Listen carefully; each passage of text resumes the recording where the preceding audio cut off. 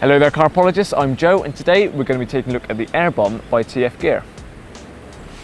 Now I was lucky enough to get my hands on this and see it demoed before it went out to the public, and I've got to say my initial response to it was I can't see any faults with it. It does everything you want it to get your bait out there without the drawbacks of splashing or disturbing your swim. So basics how it works is you attach this leader to your main line, you attach a metal loop, that then hooks onto this little metal pin or hook on the Airbomb, that takes the cast.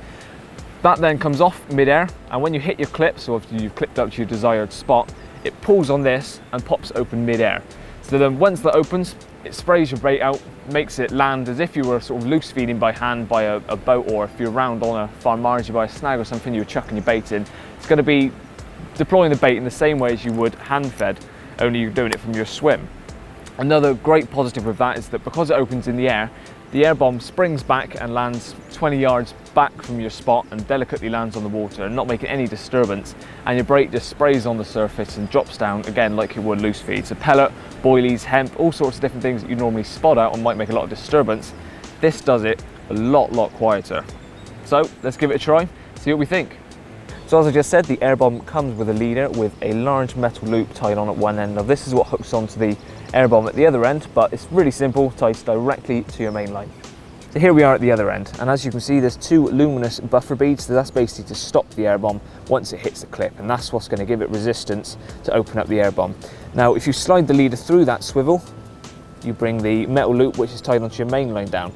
That latches straight onto this metal hook here. That takes the brunt of the cast. You can whack it out really hard, it's not going to open. But in flight, that loop comes off, slides down, and obviously it hits the buffer beads. When it hits the clip, pops open the compartment, bait comes out, and that's already an open, light Airbomb that you can retrieve nice and easy. And to fill it up, it's really easy as well. Bit of tension to pop it open, like so. And I'm just going to scoop in some pellet.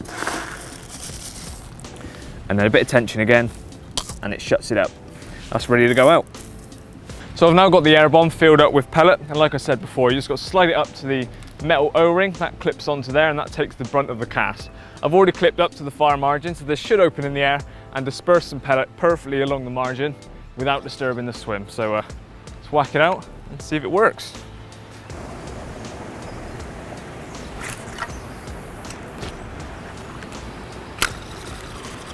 There we go, nicely spread just along the margin, landed back about 20 foot. Try again with some boilies.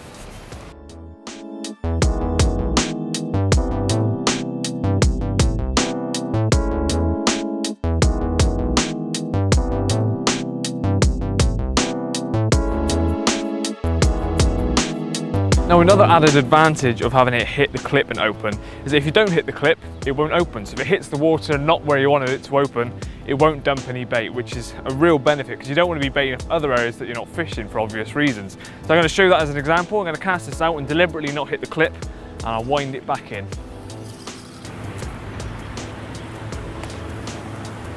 So didn't hit any clip. As you can see, it hasn't opened up. Obviously I've got to bring it back gently because any jolt would open it up.